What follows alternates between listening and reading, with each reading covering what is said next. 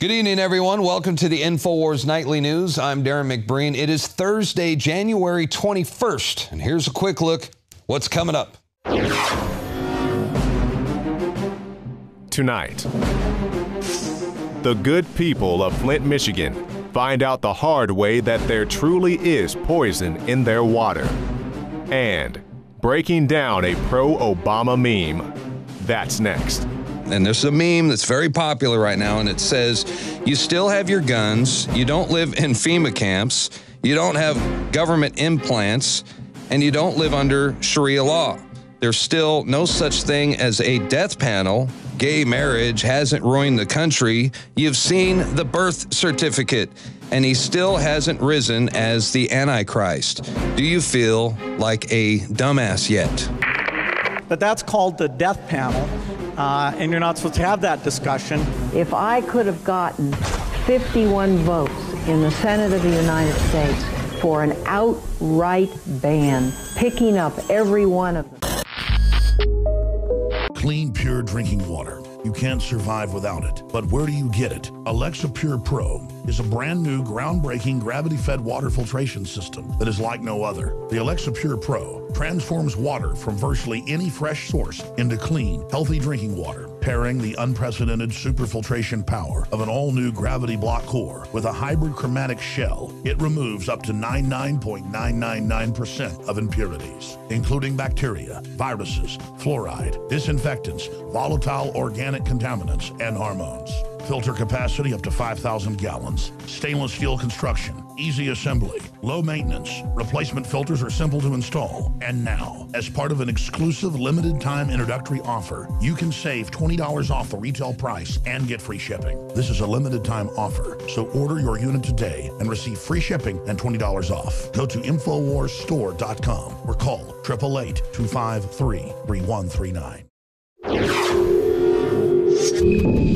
Well, I don't know about you, but I'm pretty much getting sick and tired of the Obama administration and liberals in general, for that matter, always telling us to relax and calm down because nobody's taking our guns, right? In fact, I ran across a meme the other day on Facebook. Only in the land of idiocracy would somebody post something like this, but here you go. I'll read it to you right now. They walk among us, ladies and gentlemen. This is a Facebook post that's being passed around by zombies on social media. They're talking about Barack Obama after 7 years in the White House. 7 years later, and you still have your guns. You don't live in a FEMA camp. You don't have government implants, and you don't live under Sharia law. There's still no such thing as a death panel. Gay marriage hasn't ruined the country. You've seen the birth certificate. And he still hasn't risen as the Antichrist. Do you feel like a dumbass yet? No, but you should feel like a dumbass for posting this garbage. I mean, this is how stupid a large percentage of the American population has become. Because if you agree with this meme and you're sharing it with your friends on social media, well, you are the definition of a libtard, right? Now, I want to go through the bullet points here in a minute, but let's start with the number one thing that you usually hear from liberals, and the number one just happens to be the number one item on this list. Nobody is taking your guns. When y'all go home and you're talking to your buddies and they say, he wants to take my gun away. You've heard it here. I'm on television, so everybody knows it. I believe in the Second Amendment. I believe in people's lawful right to bear arms. I will not take your shotgun away. I will not take your rifle away. I won't take your handgun away. So there you go. You heard the president. Nobody is going to take your guns. They're just going to take away your ammo and your high-capacity magazines, and they're not going to allow you to own any assault rifles. But I also believe that a lot of gun owners would agree that AK-47s belong in the hands of soldiers, not in the hands of criminals. They are going to make you register all of your guns, and they are restricting transfers. For example, my dad gave me a rifle that I would like to hand down to my son one day. But if Obama gets his way, that's going to be very, very difficult. And they're also doing everything they can to keep us from carrying guns. And there's always someone out there who says, what do you guys have to worry about? You're in Texas. You're allowed to carry guns. They don't mess with Texas. Well, that might be true, but I tell you what, we sure had to fight for the right to open carry. There are plenty of liberals, trust me, in Texas who want us totally disarmed. And I'm not just a Texan, I'm an American, damn it.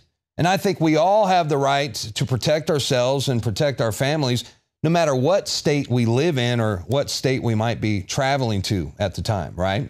Besides that, the Second Amendment, it's not just about protecting our families, and it's definitely not about hunting and fishing or shooting for sport. No, the Second Amendment is there as a safeguard to protect us from a tyrannical government. You know the words, sing along. You know, the right to bear arms is because that's the last form of defense against tyranny. See there, even Ice-T gets it. Look, they want to ban ammo, they want to ban assault rifles, and everything else that gives the Second Amendment real meaning. And now they're even going as far as recommending that you have RFID tracking on guns or fingerprint access, or even require you to wear a bracelet in order for you to have access to your weapon. Vice President Biden and I had a meeting with a group of technology people and talked about how guns can be made more safe by making them either through fingerprint identification, the gun talks to a bracelet or something that you might wear, how guns can be used only by the person who is lawfully in possession of the weapon.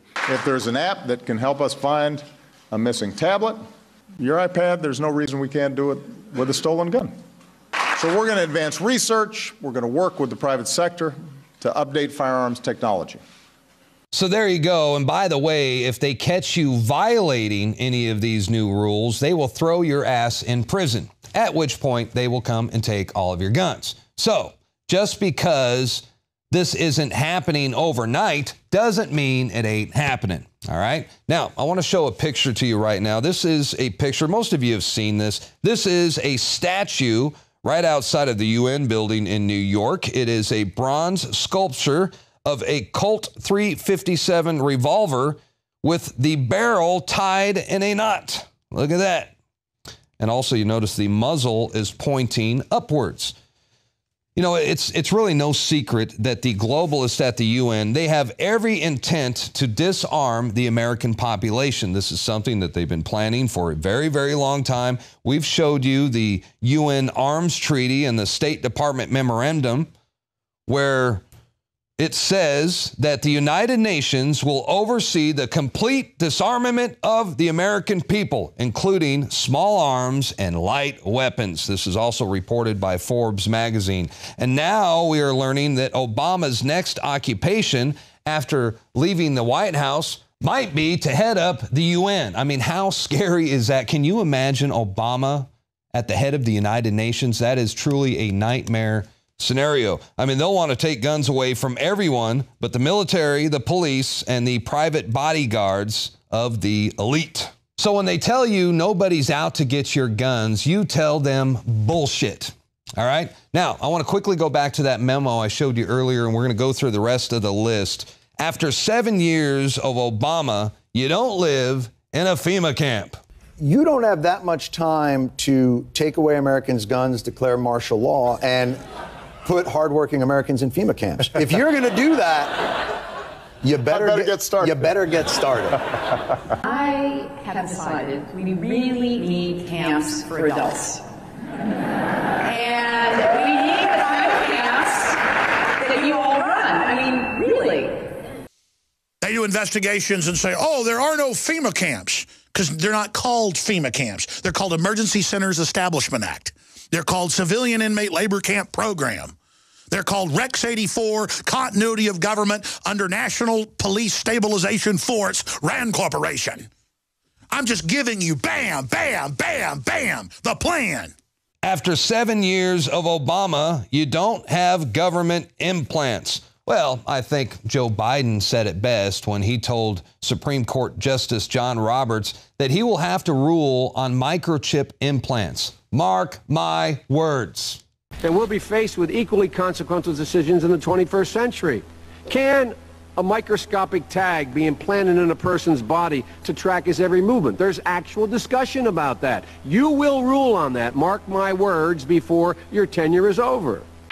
7 years later, you don't live under Sharia law. Well, maybe not here in the United States, but I tell you what, it sure would suck to be a Christian in Libya or Syria right now, where the Obama administration has totally unleashed ISIS terrorists to do Washington's dirty work.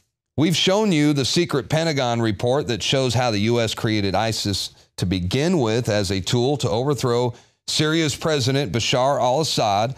It's the same old game of divide and conquer. I've talked to you guys about this many times on this broadcast. The CIA arms radical extremists to destabilize a region as an excuse to go in and establish order out of chaos. We've seen the weapons drops. We've seen the Toyotas. Vladimir Putin knows what's going on. Rand Paul has talked about it, and so has Donald Trump. I mean, we wouldn't have an ISIS problem if the Obama administration would simply cut off their funding. They created that Frankenstein. And now there is a tsunami of Muslim immigrants flooding into Europe and the United States, and most of them are not 3-year-old baby orphans, Obama. This is not an immigration, it is an invasion. 7 years later, and there's still no such thing as a death panel, unless, of course, you are a veteran who died waiting to see a doctor at the VA. Multiple sources tell CNN as many as 40 veterans died while they were waiting for medical care at this VA facility.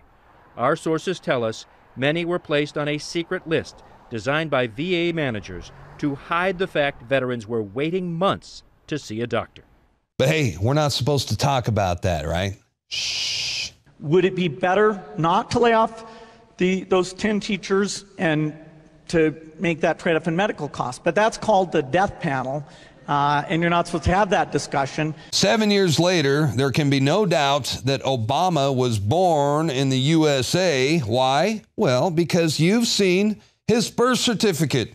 You know, the one that was heavily scrutinized and examined by a team of law enforcement experts in science labs, where they concluded without a doubt that the birth certificate is one big fat forgery, and a bad one at that. And I've sat and had a beer or two with Mike Zullo, who is the chief investigator of Sheriff Joe Arpaio's cold case posse, and he says that none of Obama's certificates and none of his records are authentic. I mean, he is a ghost president. Obama's records are sealed. We're not allowed to look at his college records, his thesis paper, his selective service registration, his Illinois State Senate records. None of it. They are off limits. And I'm telling you something, no president in the history of this country has ever been so secretive.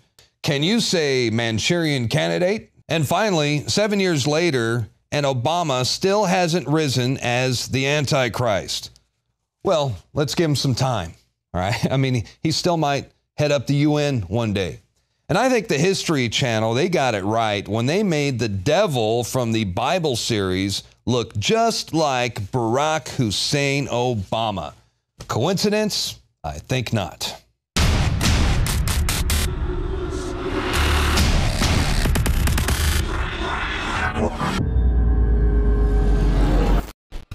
If I could have gotten 51 votes in the Senate of the United States for an outright ban, picking up every one of them, Mr. and Mrs. America, turn them all in, I would have done it. But I also believe that a lot of gun owners would agree that AK-47s belong in the hands of soldiers, not in the hands of criminals.